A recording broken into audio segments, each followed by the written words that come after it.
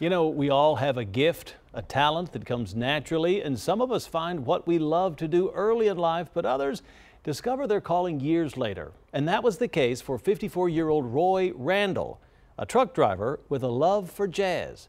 Eyewitness News reporter Alicia Nieves and photojournalist Luis Ramirez share his story.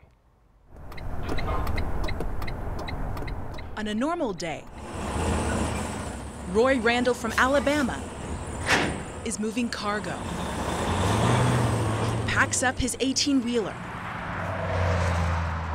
and drives from the Carolinas to Tennessee to San Antonio. I start about 6 in the morning and go all day until my 11 hours is up. And then once I'm done, wherever I'm at, and I go find me a corner and I let it rip. In Roy's downtime, he turns up the music on the radio and plays along with his trusty companion, a 1980s Benj trumpet. And as long as I don't get kicked out, I'm gonna play all day.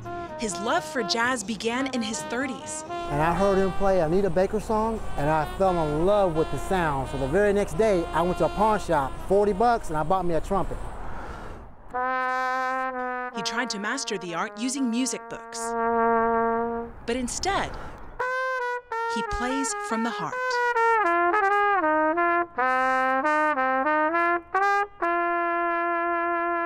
Driving on the highway, and I would find me some jazz, and that's how I learned, by playing by jazz stations.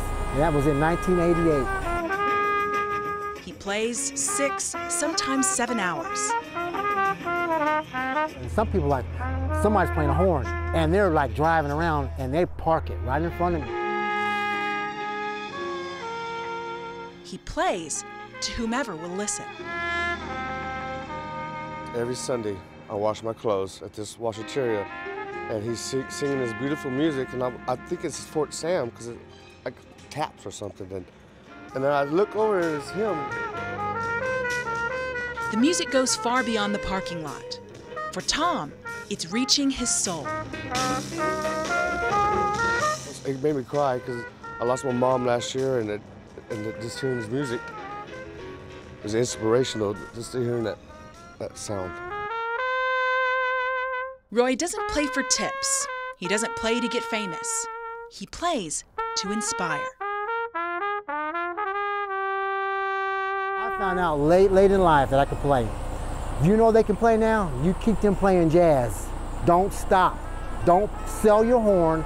Don't give it away. Play it for the rest of your life, because there ain't nothing like music. So next time you're out in the early evenings, listen closely. Drown out the sounds of the hustle and bustle, and you might hear Roy and his trumpet. When I stop breathing, then that's when I'm gonna stop playing.